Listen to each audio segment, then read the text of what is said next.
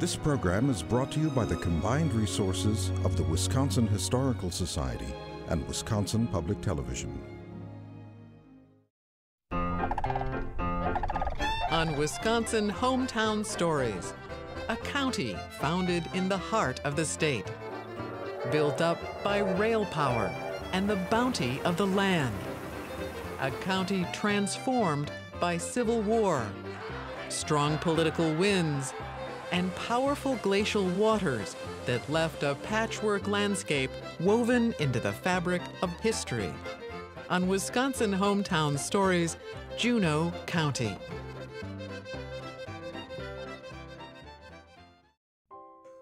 Funding provided in part by Philip J. and Elizabeth B. Hendrickson. Phyllis I. Moore, in memory of the Henry and Laura Griefey family and John F. Moore. The Carrie L. Schmidt family and Bank of Mauston, in memory of Thomas E. Schmidt.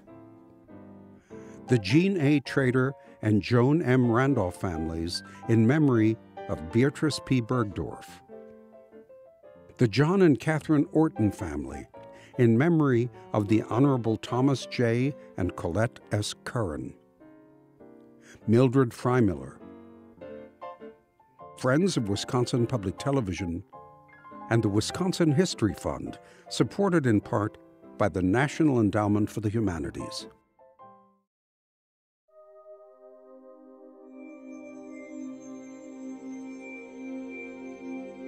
When glaciers moved into Wisconsin during the last ice age, ice blocked the flow of the Wisconsin River, forming what is known as Glacial Lake Wisconsin.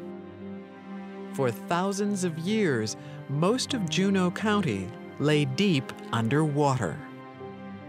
As the climate warmed, the wall of ice gave way, and the lake drained in a catastrophic rush of water. The surging cascade carved out the formations of the Wisconsin Dells in a matter of days.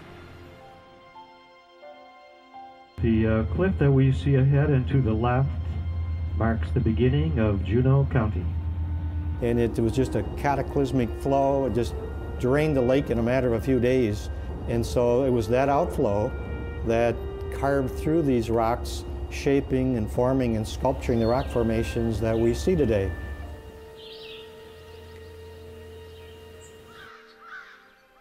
Jutting up from the lake bottom, rock formations, once islands in the glacial lake, carved by the waves and currents of 1,000 feet of water.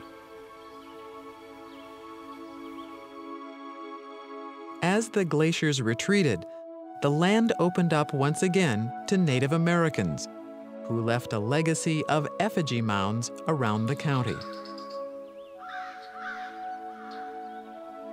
In the 1830s and 40s, the federal government took possession of Menominee lands in Juneau County, and the U.S. Army removed the Ho-Chunk from their Wisconsin lands. We're forcibly removed 5 different times.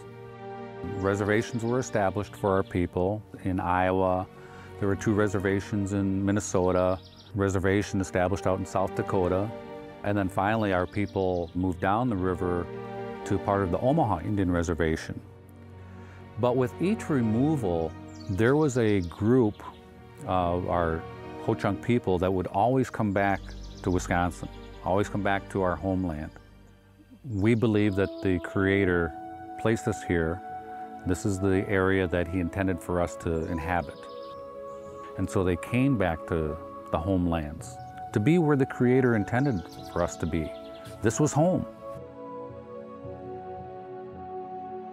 Yellow Thunder was one of our great leaders.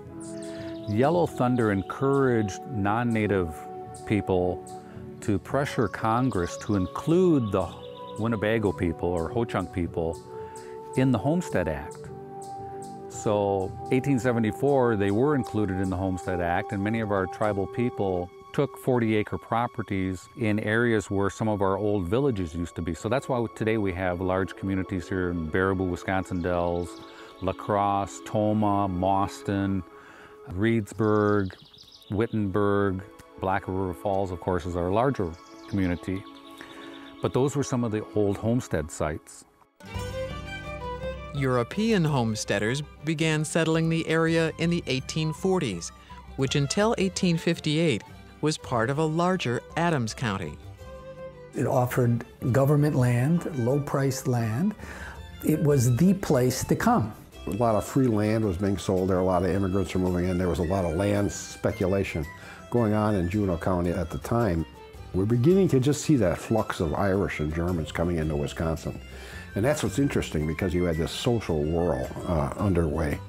My great-grandfather, Thomas, came over from Ireland, got a job at the Erie Canal, and when his job finished up, he was in the Chicago area and came north to Wisconsin. And he got up in this area, and he said, this looks just like home, like Ireland. And he got a warrant for the government to have 60 acres of land, and he started farming. The town of Necedah formed around a mill pond and a sawmill, with the Yellow River supplying both the water power for the mill and the white pine logs. It was a mini pinery. The Yellow had enough pine upstream to really foster a pioneer lumbering industry. In the South, wheat became the crop of choice for pioneer farmers. And harnessing the power of falling water on the Baraboo, Yellow, and Lemonware rivers, towns began to grow up around grist mills that ground wheat and other grains. This is a picture of Ben Borman. He purchased the rights to the power on the dam on the Lemonware River from the founder of Mauston, Milton Moss. Ben Borman had a huge flour mill, sold flour all over the Midwest. He had a lumber mill and a wool carding mill. Ben Borman built this 13-room home in 1876. It is now owned by the Juneau County Historical Society. It's our museum and archives. In 1858, the arrival of the La Crosse and Milwaukee Railroad fueled the growing settlement of Juneau County. One of the first railroads to cross Wisconsin came west from Milwaukee to Portage, crossed the Wisconsin River at what was then known as Kilburn, Wisconsin Dells, and that stimulated the population all the way up and down its length. Tracks were laid from Linden Station to Mauston, and then on to New Lisbon and Camp Douglas. Soon, a railroad called the Baraboo Air Line ran tracks from Baraboo to Waniwak, and then on to Elroy. The day it got to Elroy, there was a stampede of animals, and because they weren't used to that type of noise. Next, the Western Wisconsin decided to run tracks from Camp Douglas south, tunneling through the hills to Hustler, and then on to Elroy, where eventually 2 roundhouses and other operations provided many railroad jobs. The railroads opened up the world to the rural county, and settlers began to pour in. Towns like Union Center built up around the railroad depot, and the rhythm of the trains became the heartbeat of the area. For farmers, the rails opened up new markets in Milwaukee and Chicago. Staples like wheat, flour, and potatoes were shipped alongside fruit and other specialty crops from Juneau County's varied terrain. But when you come to this county, there's a little bit of everything. I mean, when we look at Juneau County, it represents a lot of things that you can find in the state. When we get to the southwestern corner of the county, it's the unglaciated area, much like you see the western edge of Wisconsin. Lots of hills, beautiful valleys.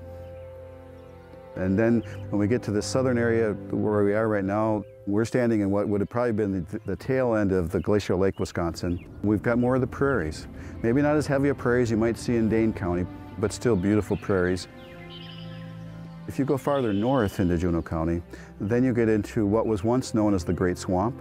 We get into some beautiful sand country that you would see in central Wisconsin, and also the wetlands that you might see in central Wisconsin. So it's very diverse. Juneau County's expanse of wetlands provided the resources for a number of specialty crops, like wiregrass. It was a particular variety of grass that is round and fairly seamless, and extensive acreage up there in northern Juneau County, and it was harvested and baled up. And Oshkosh was the center of the industry in Wisconsin, and mats and rugs and wrappings and other things were made out of this, and that industry lasted until the 1950s when they switched to plastic. And then another one is cranberries. The cranberry industry grew out of the fact that wild cranberries grow in wetlands, and did grow in those wetlands up there.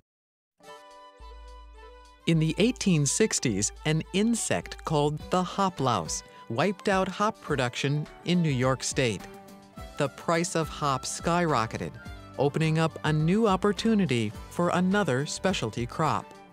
It was discovered that the land in Juneau and Sauk and some of the Adams County was just perfect for growing hops. It went from 5 cents a pound to 50 cents a pound. So you can imagine the craze that it created for people putting in hops or people growing hops. Hops is a perennial vine. So it'll grow up a stake that you put in about 25 feet tall. It produces a walnut-sized fruit, and that's what's harvested, and then that is dried down, and that produces the flavor in beer. So the hops harvest was very labor-intensive. So to harvest that crop, they would bring in as many workers as they could via rail. Isaac Alsbasher dealt in hops in Mauston. He bought the hops from the smaller farmers, and he also had a hop yard. Mr. Alsbasher hired ladies and children from the cities that would come on the trains to pick the hops. He would have a wagon or two that he would pick these workers up at the tracks, and they would be singing all the way through town. Mr. Alsbasher built a very, very large mansion, and he would have rooms for the workers to stay in. The early settlers here were subsistence farmers. First of all, they were just making enough money to feed the family, or they were raising enough food to feed the family. When the hops craze came in, that changed. So barns were built, houses were put up, pianos were bought. But when I got up to that 50-cent market, guess what? New York figured out how to get rid of the hops louse. So now we have double the production, and the price dropped well below 5 cents, down to 3 cents a pound. And the people that probably borrowed the farm, went to the banker and bought a fancy piano because they were going to make money at 50 cents, went bankrupt. Now, of course, if you put up a barn, that didn't go away. I mean, that added to the long-term infrastructure of this area. So some of that investment in infrastructure stayed. As fortunes in hops rose and fell, Juneau County would soon be touched by a bitter conflict brewing 1,000 miles away.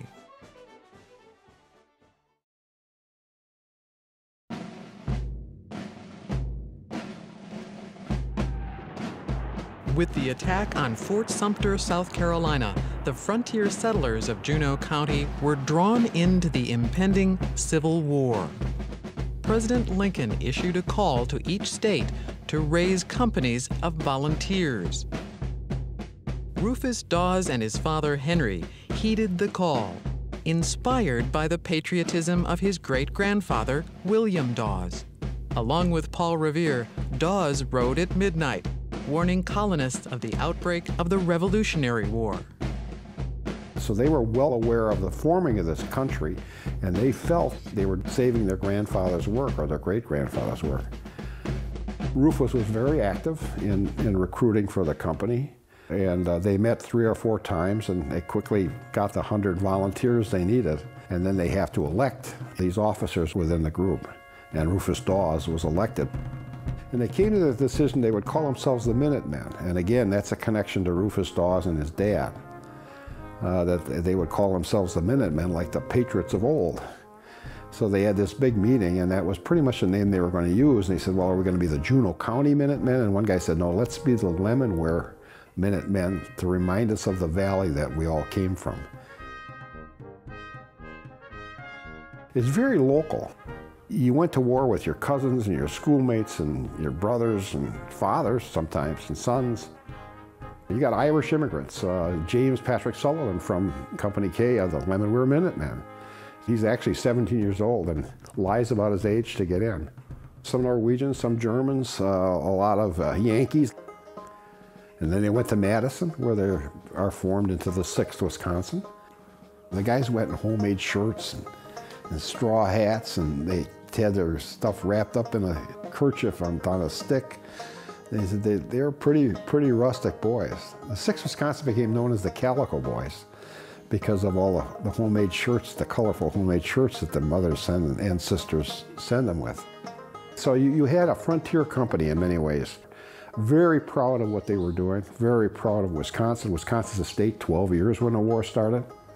Did it earn its star on the flag? Well, they're gonna show everybody that they were worthy of being part of the Union. And the 6th Wisconsin is shipped to Washington and ultimately becomes part of the Iron Brigade, which is the 2nd, 6th, 7th Wisconsin, 19th Indiana, and later the 24th Michigan. All Western boys. So you had a Western Brigade in those Eastern armies. They wore these big black hats. Looked like pilgrim hats, but they were actually a military hat. They liked the big hats because it made them look big. And it also made them recognized as Western men, and they were going to prove something. And they did. They fight 4 battles in the space of 3 weeks. They fight Gainesville, Second Bull Run, South Mountain, and Antietam. Antietam, a very, very hard fight. In a place called the Cornfield, where they just got shot to pieces. The 6th Wisconsin lost almost 50% in the space of an hour and a half. But they make their reputation at Gettysburg. Rufus Dawes ends up being lieutenant colonel, which is the 2nd slot on the brigade. But his commander had been kicked by a horse, so at Gettysburg, Dawes is in command. He writes his best girl, Mary Beeman Gates, the night before the battle. He said, I hope to do something brave. The Iron Brigade is thrown in north of town because the Confederates are coming down that road.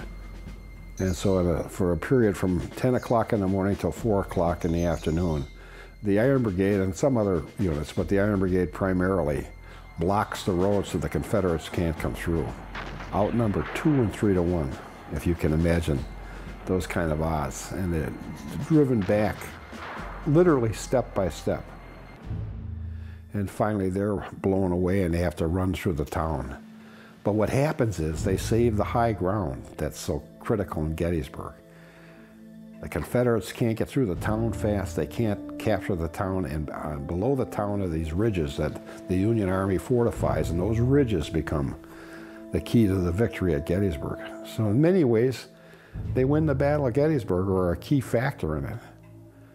But does anybody know that? No. They went into the battle with 1,883 soldiers. The brigade did, 5 regiments. 1,883 men. That night, when they took the roll, there were 491 left. And then they go on. They're regrouped and they fight at the Wilderness, and they go on through the rest of the war. And the 6th and the 7th end up at that strange place called Appomattox Courthouse. And then they come home. In the end, after all the war was over and they began to count up, the Iron Brigade had the highest percentage of loss of any brigade in the Union Army. It's a war record that's, we should be proud of them because they stepped up, frontier boys, and opened the attack at Antietam, opened the fighting at Gettysburg, the infantry fighting, It's just a remarkable record. They went to the war, one guy said, because I wanted to do something for my new country, an Irish immigrant. Another soldier said he wanted to be considered brave and he wanted to see the sunny South. But they stepped up and fought a very, very bloody war for 4 years. Some of them never got home for the whole 4 years, until the day they got off the train in Madison and made their way to Cassville or Lancaster or Boston, or all those places they called home. And yet they blend right back in. Rufus Dawes wrote a letter to his old Lemonweir Minutemen reunion. He said the younger generation can hardly know that their modest neighbors fought on more battlefields than the old guard of Napoleon and are now the nation's best citizens.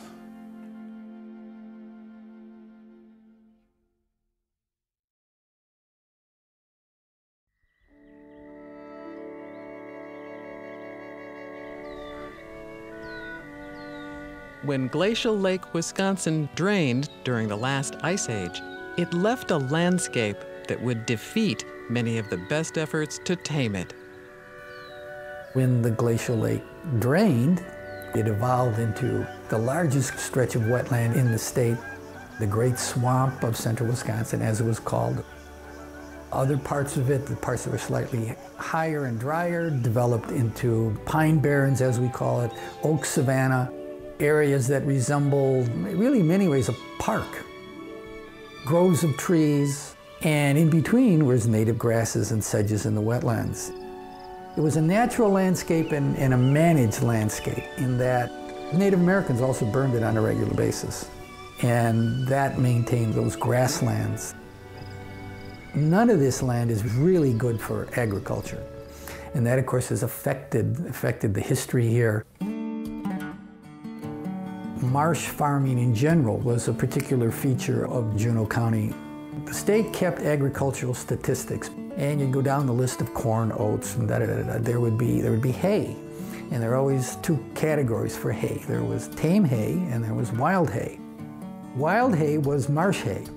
It was a crop that was free for the labor. You did not have to sow it, it came back. Occasionally they would attempt to improve it by burning it. They'd come out horseback with cartons of the old farmers' matches. And they'd spread out, a half-mile apart and ride back north, setting fires all the way. And all the marshes, and that was burnt off. That's why the marshes were so clean and abundant with hay. One farmer told me it was the best hay you could possibly feed to horses, and the other one said, well, we worked the horses so hard, they were so hungry they ate anything. It's even marsh hay. By the end of the 1800s, the American frontier was coming to an end, and settlers had to look for opportunities on less fertile lands. There is a surplus of people in rural areas who were looking for land. In addition, there also was a great wave of European immigrants, Poles and Bohemians, Czechs, still plenty of Germans. The majority of these people found jobs in American industry and built Chicago and Milwaukee and those big cities. But there were many of them who also were interested in land.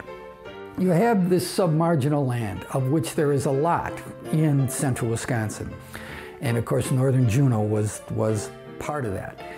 Joe Babcock, who was a congressman from Juneau County, he had made his fortune with the Necedah Lumber Company and owned a lot of land, and he and others, he wasn't certainly alone in this, they discovered the new technology of the day, which was the steam dragline, the steam excavator. This device was really the Death Star for wetlands, certainly in Wisconsin, but really all over the United States.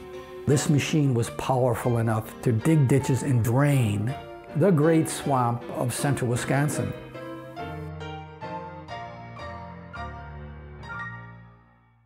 My folks came from Iowa back at the turn of the other century. They really pioneered that country. They came just as the ditches, the drainage ditches, some of them were being completed and others to do. Developers organized several drainage districts, which would tax farmers to pay for digging miles of ditches. Despite the extra tax, the offer of cheap land attracted many farmers from Illinois and Iowa. Land had got so high priced down in them states that they couldn't afford to start farming. And this land was advertised by land companies, and it enticed young couples to come up and buy some of that cheaper land. Now, this is a picture of my folks and the Williamses, which were other settlers. And that's a picture of my dad and me as a baby and my sisters. This was the first place that my folks built when they came to Wisconsin. This was the second one that they built and started. When you drain these marshes, they look really good. There's a couple of feet in places, sometimes more than a couple of feet, of black peat. Looks like fertile soil, but of course it's not. It supported a crop, a good crop for maybe a couple of years, and then its fertility was worn out.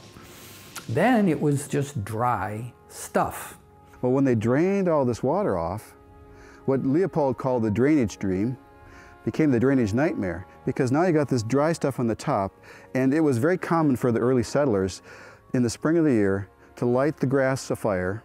Well, can you imagine lighting the grass afire when there's this dry kindling, this peat moss, and that gets a hold? That would smolder all summer long and may not even go out until midwinter when the snow actually puts it out and you get enough snow out there. So all of that peat burnt off, and all was left was this sand that really wasn't productive at all. There's the great quote from Aldo Leopold that the drainage dream sucked dry the marshes of central Wisconsin to create farms and created ash heaps instead. The farmers had agreed to buy the land and be taxed like everybody else normally, but then also to tax themselves in addition for this ditch. Many of them could not survive the tax consequences of this, so they walked away from it. So there was lots of land there that was left vacant, was gone back to back taxes. By the 1930s, half the land is in delinquent taxes. The drainage districts went broke. During the Great Depression, years of record-breaking drought made a bad problem even worse. Eventually, the federal government stepped in with a New Deal program called the Resettlement Administration. The RA began buying up land in a wide area of Juneau County as part of a larger program throughout the Great Marshland area, conserving wetlands for game birds and animals. They would actually find another farm for someone and say, well, we'll buy your farm, and this farm is practically worthless. And then we'll also help you in this other place. In 1934, the agency bought out the farm of the Walter Brundage family, who lost several crops to frost in the low-lying area. It purchased a new farm in southern Juneau County and resettled the family there. While many were more than happy to get out, about a third had managed to succeed and saw no reason to leave their homes. My folks were very reluctant of selling out. They liked it here. They did very well. Dad had quite a name for Jersey cattle, and it got down to where they were the last ones there. Eventually, all the farm families sold out, and the Civilian Conservation Corps, or CCC, set up camps in Necedah and Findlay and began work building dams on drainage ditches. As the water backed up, it reflooded the wetlands, and the ecosystem began to come back to life. With the stroke of a pen, President Franklin Roosevelt created the Necedah Wildlife Refuge in 1939, setting aside over 46,000 acres of land. The state of Wisconsin leased a similar acreage for the Meadow Valley Wildlife Area, and from that point on, a large portion of Juneau County would be preserved for conservation and recreation. As the wetlands returned, the number of waterfowl rose dramatically, and over time, the Necedah Wildlife Refuge would play a key role in helping to save several rare and endangered species.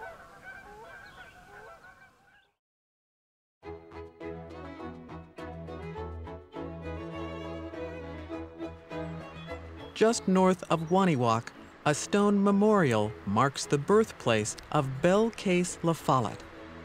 She was born there in 1859, lived there till she was going on 3 years old, and then the family moved to the Baraboo County area. At 16, Belle Case entered the University of Wisconsin, where she met her future husband, Bob La Follette, who would come to be known as Fighting Bob, the insurgent progressive governor and Wisconsin senator. Belle La Follette became the first woman to graduate from the UW Law School and served as Fighting Bob's chief advisor while raising 4 children. She was the mother of a governor of Wisconsin, their son, Philip, and their son, Robert La Follette Jr., was a senator. During the Great Depression, Governor Philip La Follette opened an office of rural electrification and appointed Orland Loomis, an attorney from Mauston, to help farmers in northern and western Wisconsin get electricity. It turned out he was the right man in the right job. Loomis, nicknamed Spike, grew up in a politically active family. He recalled hearing loud arguments between his grandfather, a conservative county sheriff, and his grandmother, a staunch backer of the progressive reforms of Fighting Bob La Follette. Loomis sided with his grandmother, and after law school and service in World War I, he began to build a political career. Elected to the state assembly as a progressive Republican and 2 years later to the state Senate, Loomis believed that expanding the use of electricity was key to Wisconsin's progress. He also believed, as many other progressives did at the time, that local government should own the power plant in town. And therefore you extend service to everyone. That's that democratic ideal. One of the results of his work is that to this day in Wisconsin, we have a number of municipally owned electrical power utilities. They tend to be in smaller cities, but there's about 80 of them altogether. And they really owe their existence in many ways to the legal work that Loomis did in the legislature. When Governor La Follette tapped Loomis to organize electric co-ops in Wisconsin, there was a huge gap in the standard of living between people in the city and those living on a farm. And one of the chief dividers in terms of living standards was, of course, whether you had electricity or not. Electricity on the farm means that you have a well, which means you don't have to pump water to water your cattle. You can then take care of your animals better, and you maybe can add more of them. You also can invest in a number of labor-saving devices that were available yet in those days. Electric-powered milkers were available then, if you had electricity to use them. Loomis organized cooperatives around the state that could take advantage of federal loans to sink the poles, string the wires, and install the transformers needed to electrify the countryside. In essence, the cooperatives did the work that the power companies didn't want to do. All they had to do was then just plug in their power plants to this distribution system and, of course, collect the money. So in many ways, the development of this rural electrification was positive for just about everybody involved. As a result of Spike's work here, by 1940, thousands of farmers who did not have electricity now had it. Still politically ambitious, Loomis joined the recently formed Wisconsin Progressive Party and won election as Attorney General. He always seems to be a politician who acts on principle. He seems to be that kind of man, that he worked for what he believed in. In 1940, La Follette chooses not to run for governor, and Spike is his logical heir. And in 1942, of course, that's when Spike wins.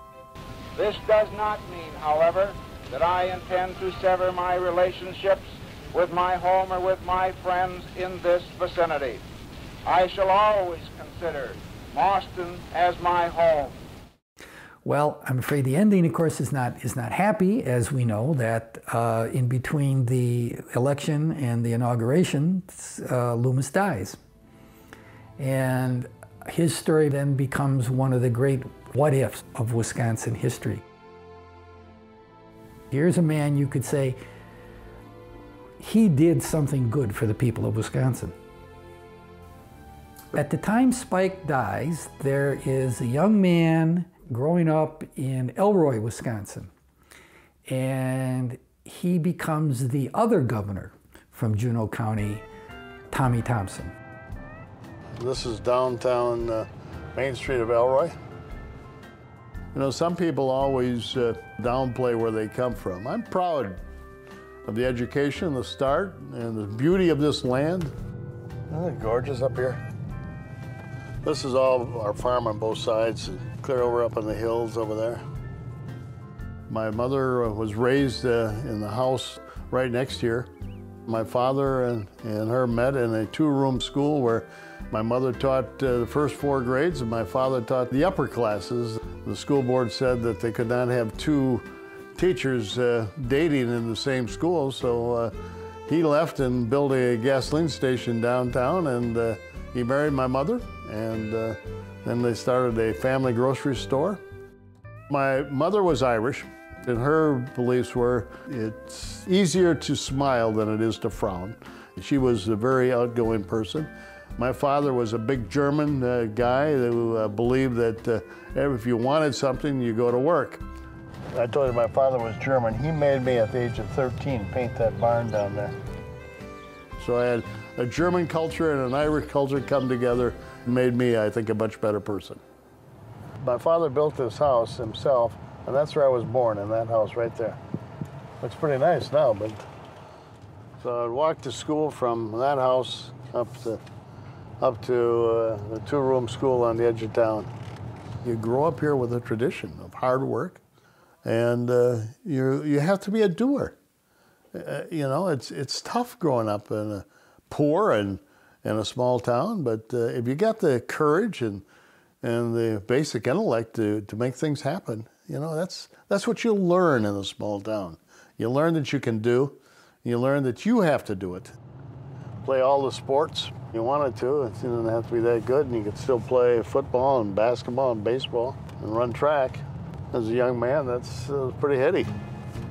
This small building was the Thompson grocery store. We had the regular and ethyl gasoline. We had 2 pumps and a place for cars to drive in over there on the side to get their grease and oil changed. And so we pumped gas, changed oil and grease, and sold groceries. On Friday nights, my father was the vice chairman of the county, and all the farmers would come in from around the area to him. My father was chairman of the Road and Bridge Committee, and so they'd come in and talk local politics and talk about fixing roads and repairing bridges and so on and so forth every Friday night at the Thompson grocery store. And from that became my love affair for politics. And I worked my way through law school as I worked my way through undergraduate because we were very poor. And when I graduated, I was working in the Capitol and watched and decided I could do this job as well as anybody. Everybody told me I couldn't run for the assembly, and my father says, well, if you believe in yourself, go do it.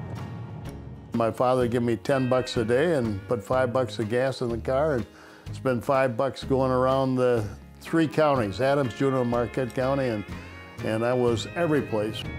And I'm a workaholic. I guess I got that from my father, and I just believe you work hard and accomplish what you set out to do, and do a good job once you get there. Beat Louis Ramel, who had been in the state assembly for 16 years in a Republican primary, and then went on to win the general election at the age of 23. This used to be my law office. Nice to see you out and about for a change. How you doing, my friend? Very good. Everything going well? What are you guys doing? Everything's going finer than frogs here. Good. I'm showing them where I used to practice law. There you go.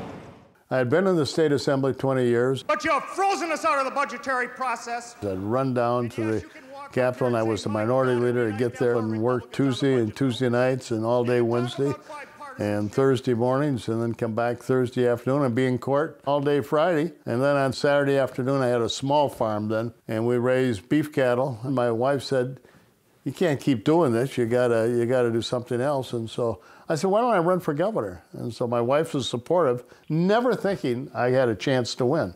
Could I say hello to you, sir? You got it made. You got a television and everything in your cab. I'm Tommy This was Thompson, strictly shoe leather, and driving from one event to another, and showing up and giving a speech.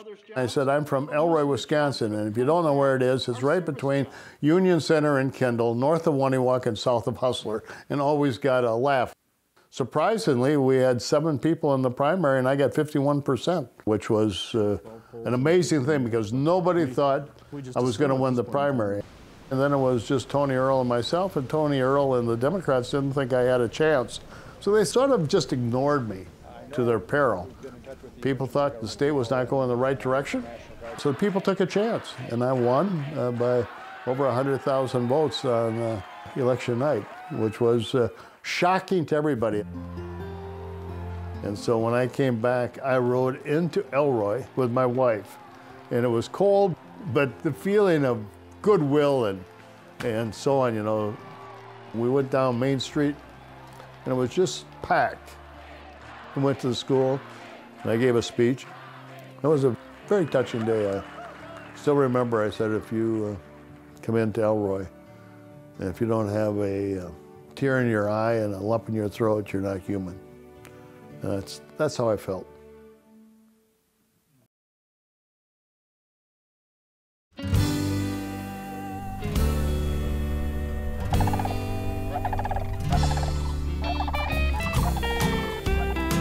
We're Cutler Cranberry Company, and we have about 700 acres of cranberries in the ground. Cranberries have 4 hollow chambers inside them. If you break one open, you can see the 4 air pockets inside, and that's what enables us to harvest them this way, that they can float in the water. We use this floating corral boom to corral the berries down to one corner of the bed, and then we have a spray bar that goes out into the water and sprays the berries and the water and any leaves or other trash up into a tube that then separates the berries from the water and the trash. And then we can put the berries into our trucks and the trash into our trash truck, and the water goes back into the bed where it came from. A place for everything.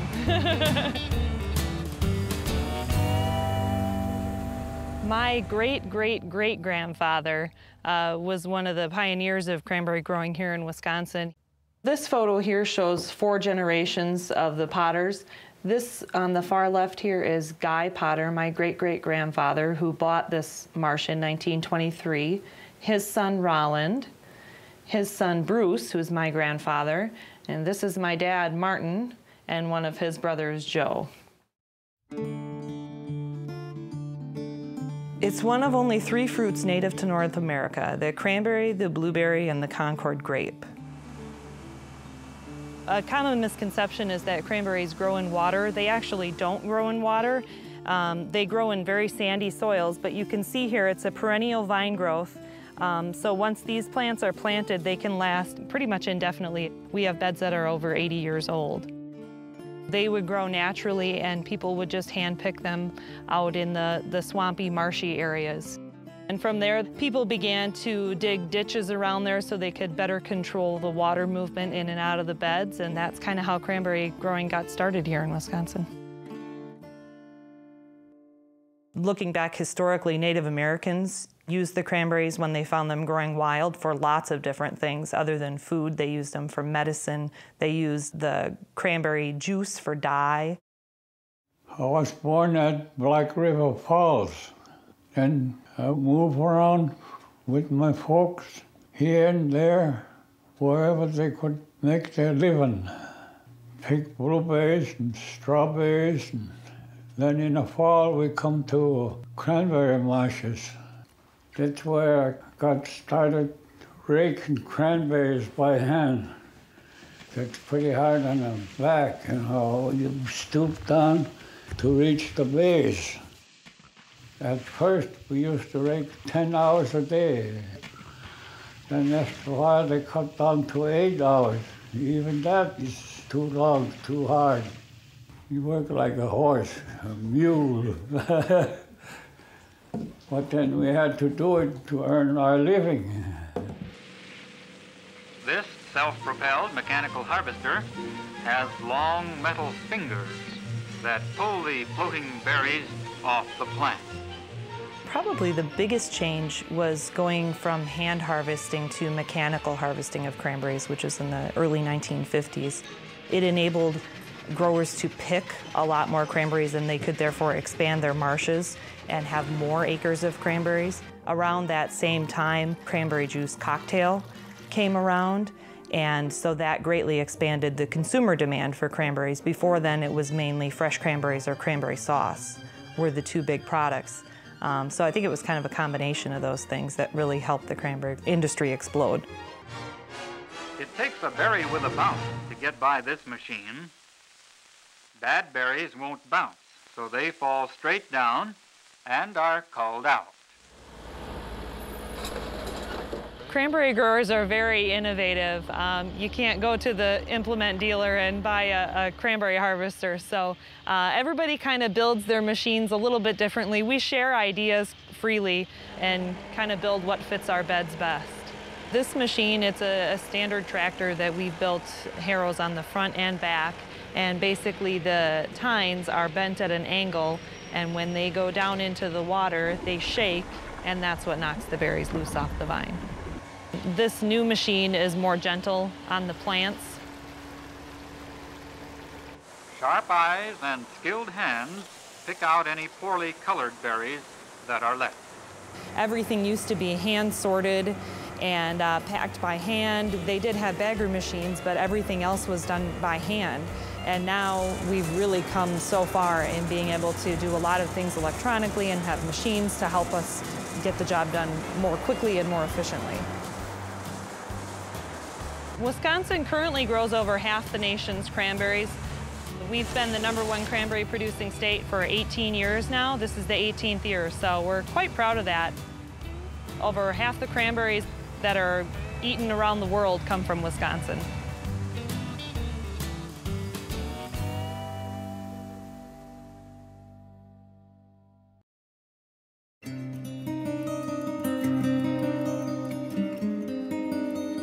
When Glacial Lake, Wisconsin drained during the last ice age, it left Juneau County with a patchwork of soil types and rock formations, with wetlands and sandy soils covering much of the county.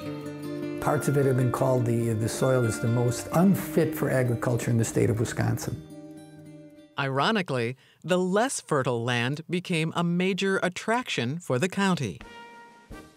The town of Camp Douglas got its name and its start as a logging camp, supplying fuel for wood-burning railroads. Just north of Camp Douglas, the Wisconsin militia purchased a large piece of land for another kind of camp, a training ground that would become known as Camp Williams.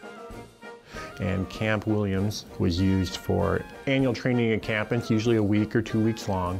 Every unit in the state would go there, either all at the same time or staggered throughout the year.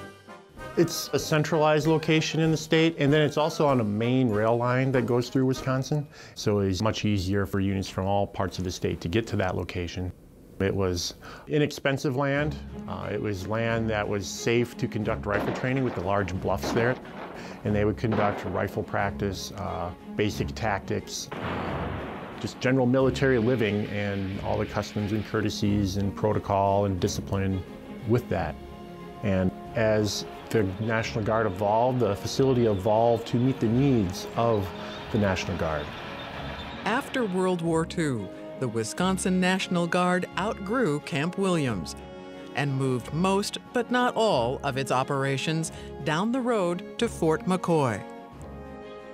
At the same time, the newly formed Wisconsin Air National Guard moved into Camp Williams, building runways and other infrastructure for aviation training.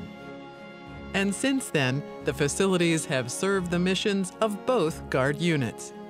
And in the late 1950s, the Air Guard portion was renamed Volk Field in honor of Lieutenant Jerome Volk, who was a Wisconsin Air National Guardsman who was shot down during the Korean War.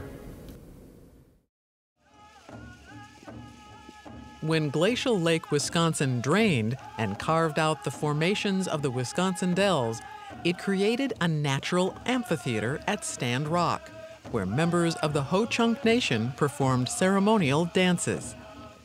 1917, 1919, somewhere in that area, is when they had the first dances take place. At that time, it only ran for about 2 weeks. It was in 1929 that they started having the summer long shows, where it would start usually about the second week of June and run through Labor Day. And so it was a nightly performance, 7 days a week, and it ran consecutively until 1999. So it had a long history. In its heyday, in the 50s and the 60s, the place was packed. Even up through the late 70s, early 90s, when I was operating it. The amphitheater was able to seat over 2,000 people, and most nights we had a sold-out crowd. So it was one of the major attractions. In 1950, completion of 2 hydroelectric dams on the Wisconsin River flooded thousands of acres of the old glacial lakebed, creating the Petenwell and Castle Rock flowages. The Wisconsin River Power Company completed the projects that began with buying up land in the 1930s. It's really not hard to buy it. Here was many people were happy that anybody was willing to take this dirt poor land off their hands. My daughter and I, we made this map, and then we came up with the overlay to show the people where their property was. And as you can see, there's lots of property owners. I had an obsession with taking pictures out there, but every week I'd go out there and the water was coming in more and more. This is what is now flooded. This is all water. And it goes down through here and up, and it encased the Yellow River. This became the Buckhorn State Park. This is my mother, and this is my aunt from Chicago, and this is my aunt from Wisconsin Dells. And they called up and wanted to see the place for the last time, and they couldn't believe it because they were born there.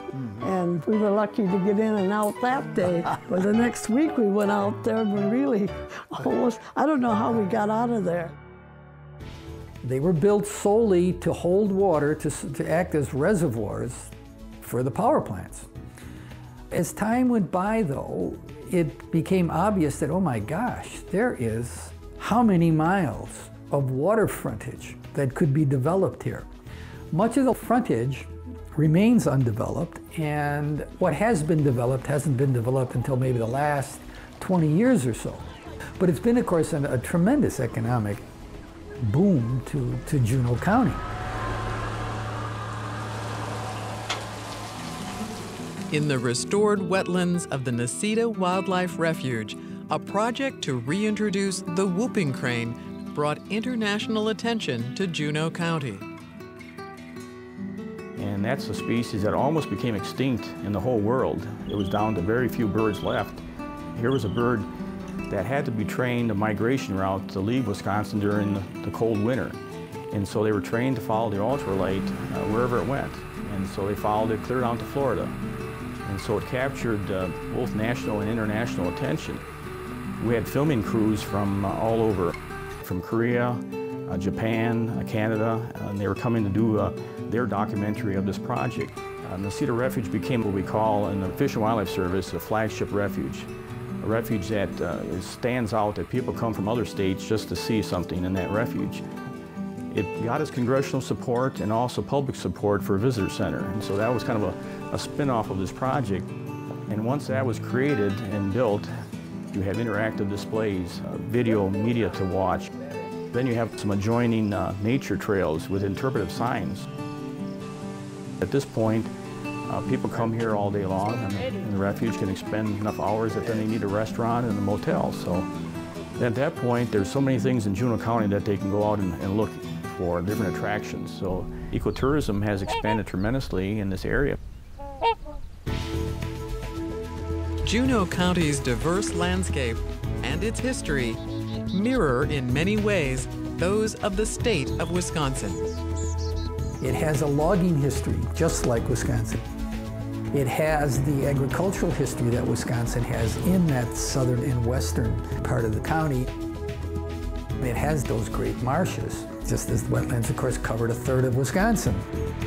It certainly has the railroad history that Wisconsin has. It had the dependence on resources to make a living that the rest of Wisconsin has.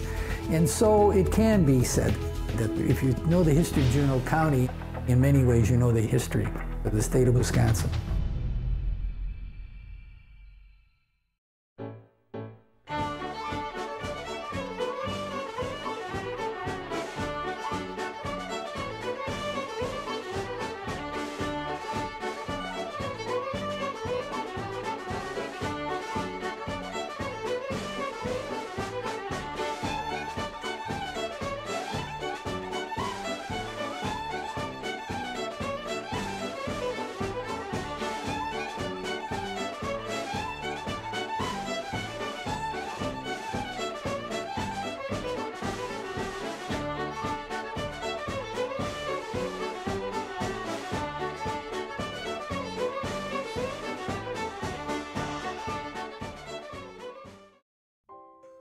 Funding provided in part by Philip J. and Elizabeth B. Hendrickson.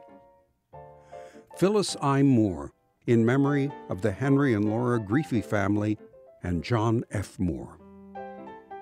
The Carrie L. Schmidt family and Bank of Mauston, in memory of Thomas E. Schmidt. The Jean A. Trader and Joan M. Randolph families, in memory of Beatrice P. Bergdorf. The John and Catherine Orton family, in memory of the Honorable Thomas J. and Colette S. Curran. Mildred Freimiller. Friends of Wisconsin Public Television, and the Wisconsin History Fund, supported in part by the National Endowment for the Humanities.